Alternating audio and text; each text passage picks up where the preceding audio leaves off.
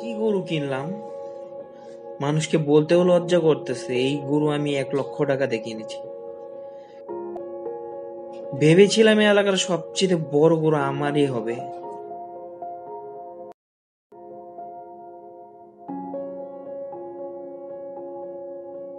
মাশাআল্লাহ, গরুটা তো অনেক সুন্দর।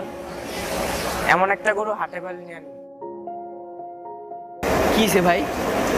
না ভাই, গরুটা তো অনেক ভালো লাগছে, এমন একটা গরুই নিতে চাইতেছিলাম আর কি। পছন্দ হয়েছে?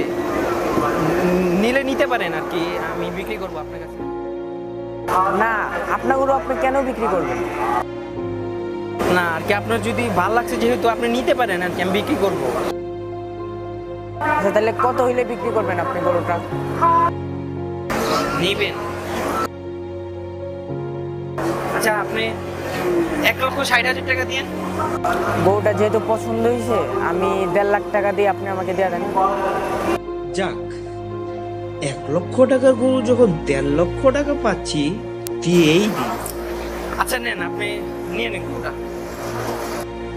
এবার 1.5 লক্ষ টাকা দিয়ে একটু বড় গরু কিনে আনবো, তারপর দেখিয়ে দিব এলাকার সবচেয়ে বড় গরু আমার।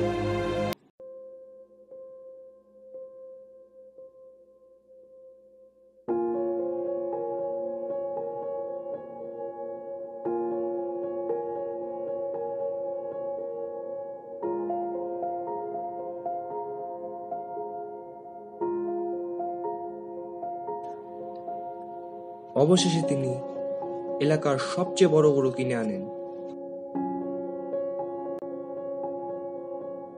কি যাবে ভাই, গরু দেখছো নি আমার? সিনটা দেখলাম ভাই। আরে ওটা তো ছোট গরু ছিল, যেটা 1 লাখ টাকার। কেন, আটটা কিনছেন নাকি? হ্যাঁ, 8টা কিনছি। ওই যে ছোট গরুটা ছিল না, ওটা আমি 1 লাখের গরু 1.5 লাখে বিক্রি করছি। হইলো কত, 50,000 টাকা লাভ হয়েছে না?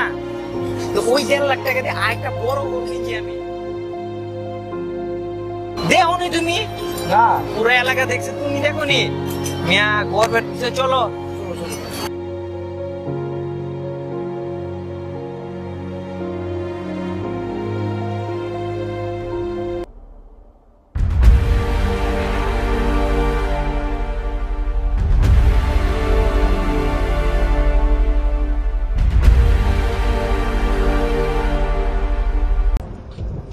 কথায় আছে না, লোভে পাপ, পাপে মৃত্যু।